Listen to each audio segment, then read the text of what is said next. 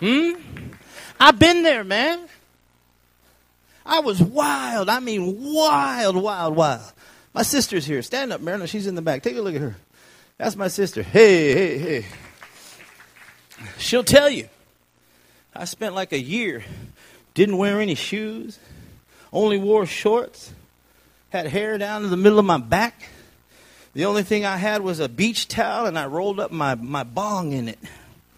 And I hitchhiked to the beach every day. Crazy. And then I found myself in Texas in a high school. Crazy, crazy.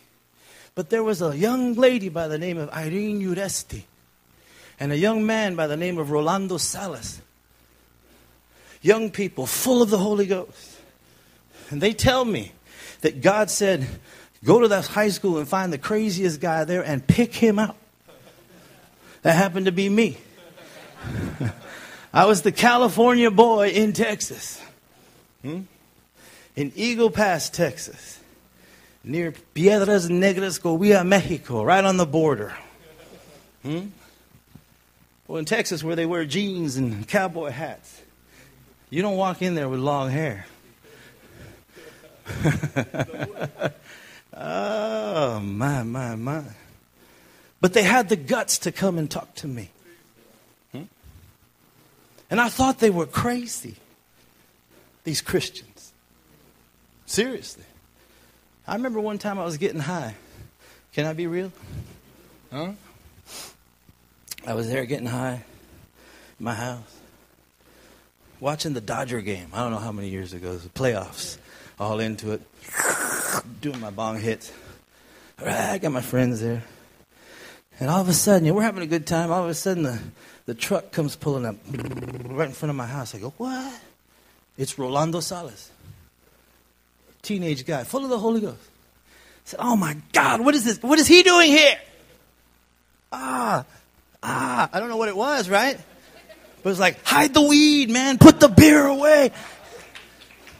I didn't know why I had to hide the weed and put the beer away. He wasn't anything related to me. He wasn't my daddy. He wasn't my mama. But he had the power of the Holy Ghost in his life. It was the convicting power of the Holy Ghost. Hallelujah. I said, man, God, hide it. Everybody hides it. And we're sitting there, red eyes. Hey, all right, I said, just be real quiet. Maybe he won't hear us. He comes to the door, Marty, you in there? Oh, man. He comes like, hey, what's up, bro? He goes, can I come in? And we're like, all right. He goes, what you all doing? Nothing, man. We're just watching the Dodgers, man. He goes, all right. Do you mind if I sit down? I said, yeah, go ahead. So he sits down in the midst of all these potheads and druggies and drunks, and we're watching the Dodger game. And I think the Dodgers won in a dramatic fashion. Ninth inning, home run. Place goes crazy. Manager comes running out on the field. Here comes all the team. We're up on the couch going, that's high-fiving each other, having a great time. And Rolando goes, wow, that's what it's going to be like when Jesus comes back. I said, oh, my God, what is wrong with you? But you know something? It got on the inside of me. I couldn't let it go. He wouldn't quit. He made a difference in his generation. My God, my Lord, my God. Got to ruin everything. But something started to happen. I couldn't get away from it. And here I am. 32 years later, preaching the gospel of Jesus Christ all over the world. Because a young 16-year-old boy had enough guts, filled with the Spirit of God, who didn't care what anybody thought, who put me as a target on his list and said, you will be saved. Hallelujah. I love you enough to see your name written in the Lamb's Book of Life. Somebody say amen. My God, my God. Hallelujah. Hallelujah. Praise God. Praise God. Praise God. Praise God. The Bible says that when the anointing came on David, in chapter 17, you can read it.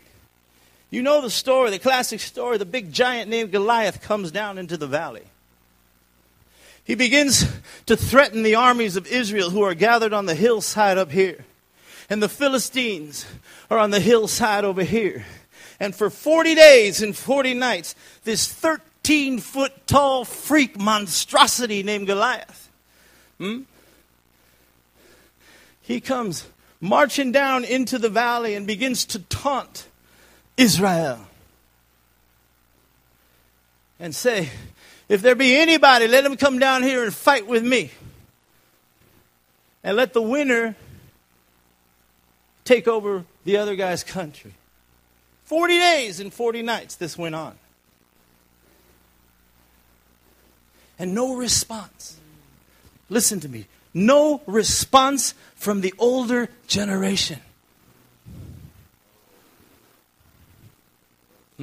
Bunch of soldiers, all dressed up, shields, spears, helmets, greaves, swords. But nobody wanted to fight. Every time they saw the giant, oh, he's too big. But about that time, a little 17-year-old boy who just a few weeks earlier had had an entire horn of oil poured on top of him, a type of the Holy Spirit. His father sends him to the battlefield and says, go check out and see how your brothers are doing at the battle. David had just got his license.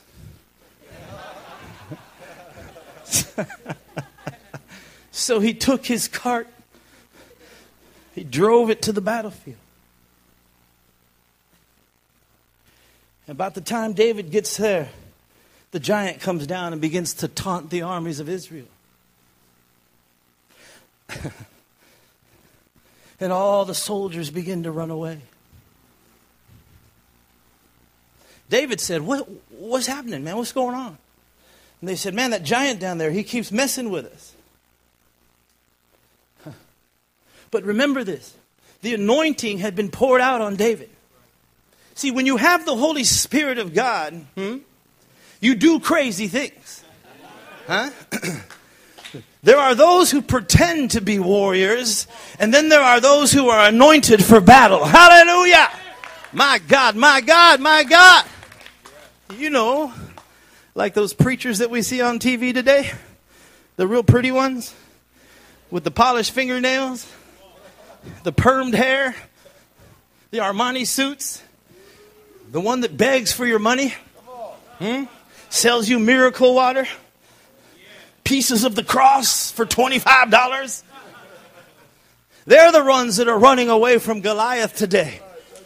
You want to ask me why God is bypassing the older generation and bringing an anointing upon your generation? Because they refuse to fight. You know how horrible it is in your day. Young person. Young man, young lady, you know things that you won't even tell your parents. Because you don't think they can relate. And you know if I'm really that honest, it'll freak them out. If you told them what you really see at school, I can't tell them. Can't tell them. But it shouldn't ought to be that way. And maybe you feel like you're uncovered and there's no one there to protect you. But that's what the Holy Spirit is all about.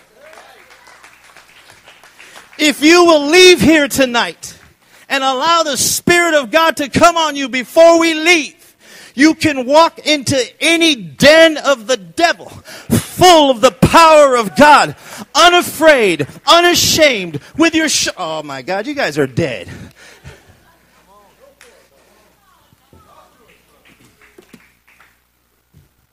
Dearly beloved, if you allow the Holy Ghost to come upon you,